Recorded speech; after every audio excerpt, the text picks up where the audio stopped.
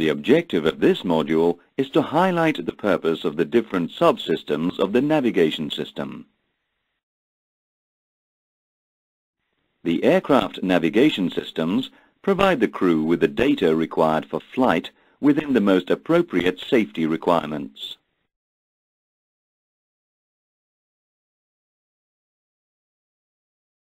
The ADIRS is an integrated air data system and an inertial reference system. One part, called Air Data Reference, mainly computes speed and altitude information from air parameters.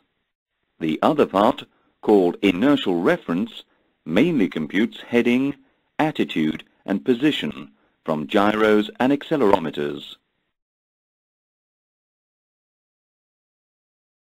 The head-up display is used as a piloting aid system for rollout, takeoff and landing.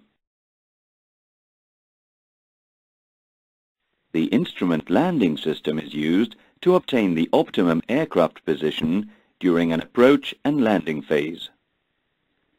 The marker system is used to indicate the distance to the runway threshold during an ILS descent.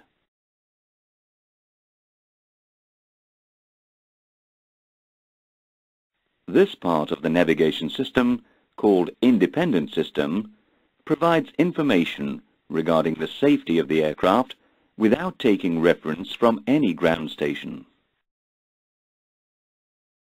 The Weather Radar Predictive Wind Shear system detects the position and intensity of precipitations which are shown on the navigation displays.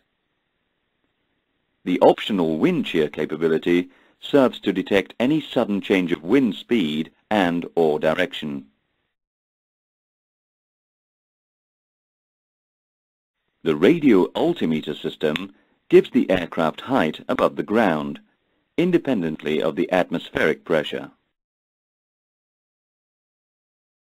The traffic collision avoidance system detects the aircraft in the immediate vicinity.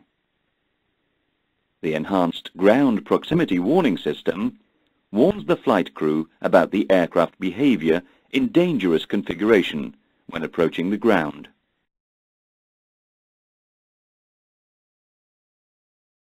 This part of the navigation system, called Dependent System, provides various means of navigation through data exchange with ground installations or satellites.